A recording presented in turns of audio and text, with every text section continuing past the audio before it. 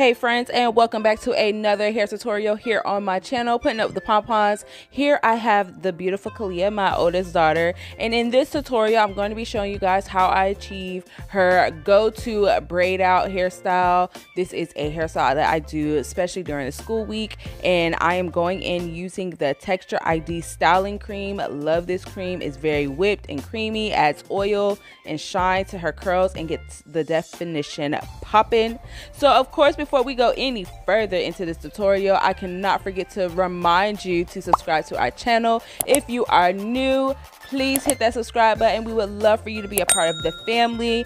Go ahead and join the PonPon gang. And to all of my returning subscribers, hey bestie, hey mama, hey friend, hope you are being safe and blessed as always. Let's go ahead and jump straight back into the tutorial.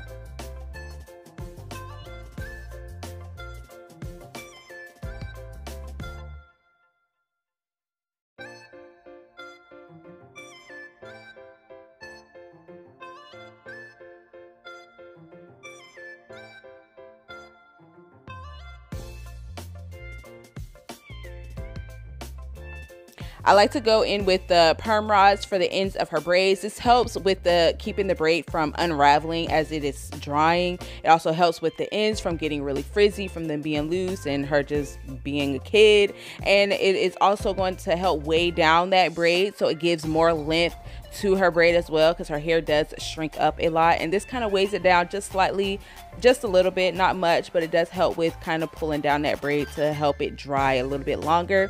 And I'm doing a total of 6 of these braids throughout her head. I was kind of in a rush, so I did these kind of big. Sometimes I do them small. Of course, the smaller that you do them, the more definition you'll have once you take out the hair. I love big hair, so the jumbo braids definitely don't bother me as much. But if I do them in smaller, I realized, or I've noticed, that her braid outs will last at least a couple more days longer before they get a little too frizzy.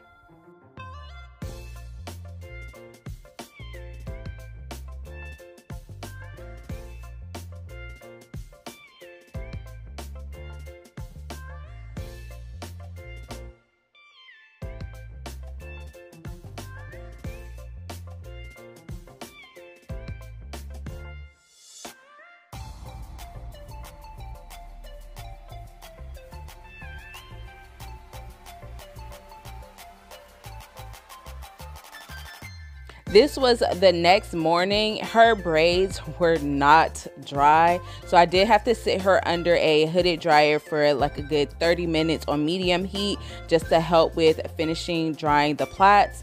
Now we're going to go ahead and start removing the perm rods and carefully unraveling the braids. I try to make sure while I'm unraveling the braids, I keep them in their 3 sections, so I'm not like accidentally pulling them apart and causing extra frizz for no reason before I start to separate them once I am done taking the braid out.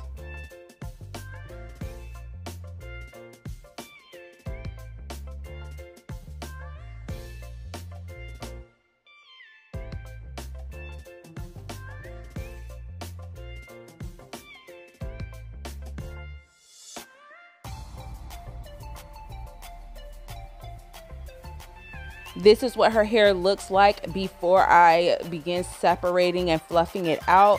And I usually try to keep the fluffing and separation at her roots. So I may just like undo a couple of them just to keep it from being too big. And then I'll take a pick and go at her roots and just fluff up her roots a lot. And I'm also going to lay down her edges, and since she already has this like cute slanted part, which was kind of on accident, I didn't really plan on doing that, I'm just going to take 2 clips and just pin them back. She doesn't like when her hair falls in her face, of course, so the clips help keep the hair out of her face as well as keep her hands out from playing in it.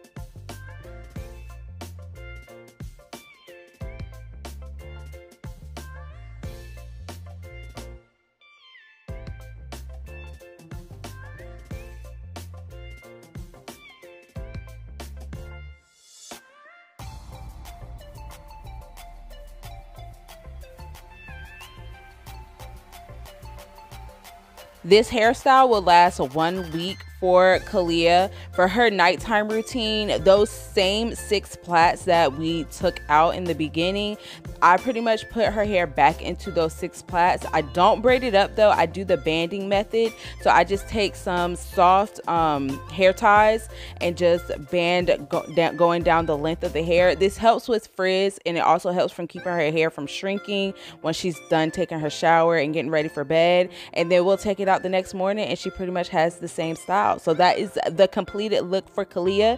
Thank you guys for joining us on another tutorial here on our channel. We'll see y'all on another one. Be blessed and be safe.